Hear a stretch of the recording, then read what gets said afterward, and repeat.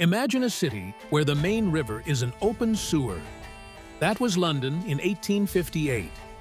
The River Thames, filled with human waste and industrial runoff, became a festering cesspool. The summer heat intensified the stench, making it impossible to ignore. Parliament, located right on the river, was overwhelmed by the smell. Lawmakers had to soak curtains in chloride of lime just to endure their sessions. This wasn't just unpleasant, it was a public health disaster in the making. The Great Stink wasn't just about the smell, it was a wake-up call.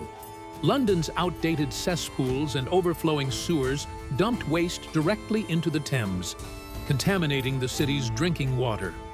Cholera outbreaks had already killed thousands, but many still believed in the miasma theory, that bad air caused disease.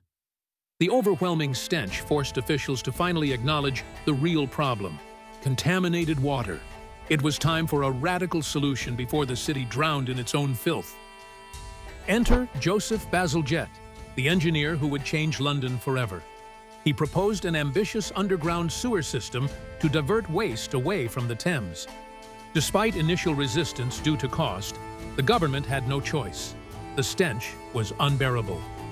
Bazalgette's design included massive brick tunnels, pumping stations, and miles of underground pipes. It was one of the most advanced sanitation projects of its time, laying the foundation for modern urban infrastructure. But would it work? Construction began in 1859, and it was a race against time. Thousands of workers dug tunnels beneath the city, laying over 100 miles of sewers. The system redirected waste far downstream, preventing contamination of drinking water. By the time it was completed in 1875, cholera outbreaks had dramatically declined. The Great Stink had forced London to modernize, proving that proper sanitation could save lives. Bazalgette's sewers still function today, a testament to his engineering genius. The Great Stink of 1858 was a turning point in public health.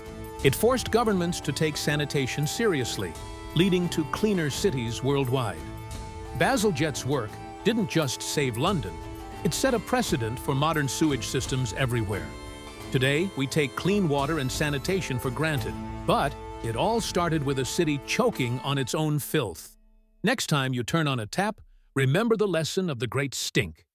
Infrastructure saves lives.